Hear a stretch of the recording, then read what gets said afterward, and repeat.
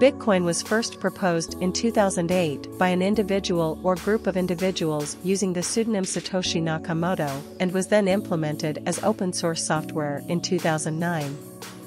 It is widely considered to be the first decentralized cryptocurrency. Bitcoin has had a volatile history since its launch, with its value fluctuating dramatically. Some people believe that it has the potential to revolutionize the way we think about and use money, while others consider it to be a speculative bubble. Despite this, Bitcoin has become widely recognized and accepted by many businesses, including some major companies.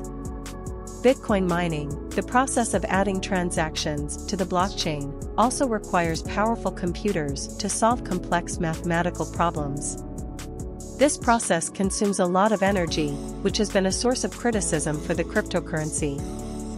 A blockchain is a digital ledger of transactions that is replicated and distributed across a network of computers.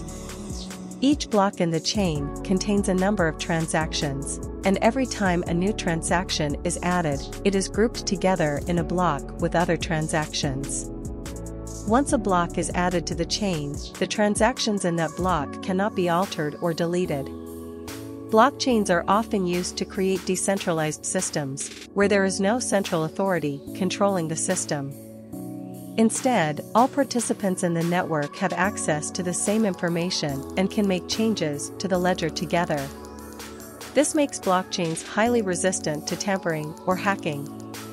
The most famous application of blockchain technology is Bitcoin, a decentralized digital currency.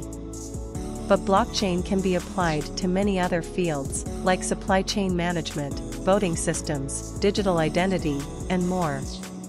One of the main advantages of blockchain is its transparency and immutability. Transactions are recorded and stored on a public ledger, accessible by anyone on the network. This creates a high level of trust among participants, as the ledger is tamper-proof and can be audited at any time. People mine Bitcoin for a variety of reasons. One of the main reasons is to earn a profit. Bitcoin mining is the process of adding new transactions to the blockchain, the public ledger of all Bitcoin transactions. Miners are rewarded with newly minted Bitcoins and transaction fees for their efforts. As the reward for mining new Bitcoins is halved every 210,000 blocks, roughly every 4 years, and the amount of Bitcoin in circulation is limited to 21 million, the value of Bitcoin has the potential to increase over time, making it an attractive investment for miners. Another reason for mining Bitcoin is to support the network. By participating in the mining process, individuals and organizations can help to secure the network and validate transactions. This helps to ensure that the system remains decentralized and resistant to tampering. Additionally, some people mine Bitcoin as a hobby, or to learn more about the technology behind it. Bitcoin mining can also be a way for individuals and organizations to gain access to the Bitcoin network and use it for transactions and other applications. Bitcoin mining is also becoming a competitive field, with large mining operations using specialized equipment and consuming large amounts of electricity to mine Bitcoin, which also has been a source of criticism for the cryptocurrency.